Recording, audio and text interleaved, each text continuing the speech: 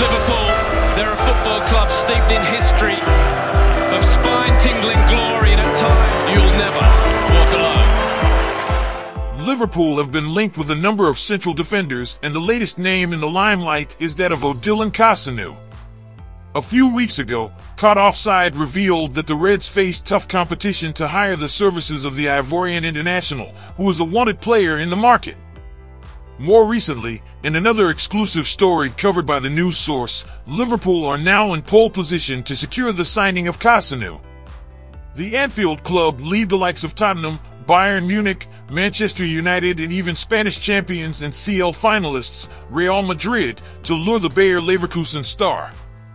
The 23-year-old has recently won the Bundesliga title under the guidance of Reds legend, Xabi Alonso. So far, he has started 26 games in all competitions and helped Leverkusen keep 12 clean sheets. Overall, he has made over 100 appearances for the Die Workself. Kossounou was a key member of the Ivory Coast side that won the African Cup of Nations earlier this year. He featured for full 90 minutes in the final of the competition against Nigeria. At the moment, Liverpool have Van Dijk, Gomez, Quansah, and Konate in their central defense.